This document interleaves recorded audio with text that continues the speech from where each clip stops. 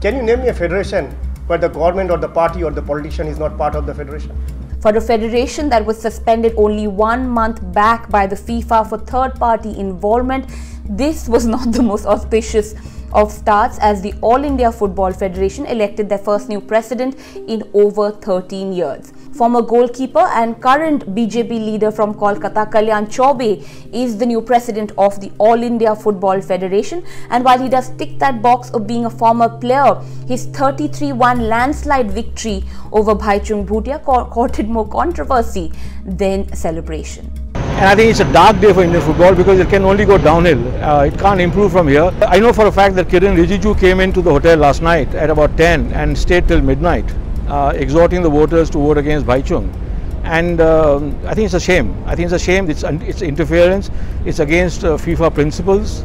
And it reflects poorly on the government that they defeated an Indian icon. I mean, they used so much effort to defeat an Indian icon. Now, with every second sports federation in India being led by an affiliate of a political party or a politician, why should Chaubey's pretty open admission of political involvement in his election be of concern? Well, for one, FIFA's membership clause states very clearly that every affiliate national federation should manage their affairs independently and ensure that their own affairs are not influenced by any third parties. Now, while the third party that got the AIFF suspended on the 15th of August this year was the court-appointed committee of administrators, that word by definition also includes any political influence. Now, Bhaichung Bhutia, unarguably one of Indian football's greatest legends, Bhaichung himself had also alleged political influence was involved when his own state association, the Sikkim Football Association,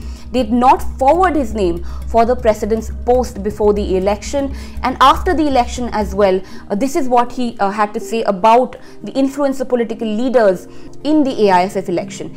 I quote, "Out of the 34 members of the Electoral College, 33 were taken to a floor of the hotel and access was denied to the whole floor. I could not contact any of the voters, the network was down.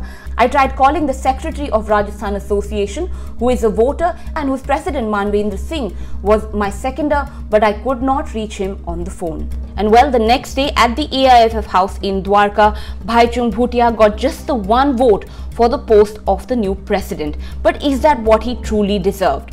Bhaichung, of course, had spent more years in the system, had more administrative experience in football, is a name that commands respect, and more importantly, had targets that spoke of knowing what Indian football needed: more finances for the state units, a separate league in each and every state. Kalyan Chaubey, on the other hand, after his election, said he would share the targets for his tenure in a few days' time and asked for another 100 days to chart a proper plan for his time as the AIFF president. However, he did mention one big agenda of his in the run-up to the elections as well, that of each and every state unit getting an office of their own.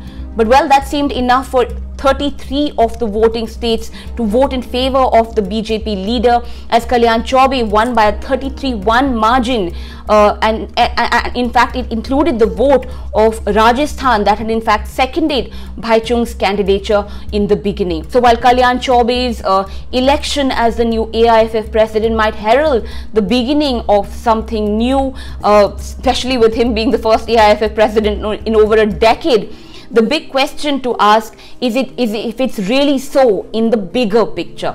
And well, if you would like us to continue asking the questions that not many seem to be asking, do become a Q Insider and support our work.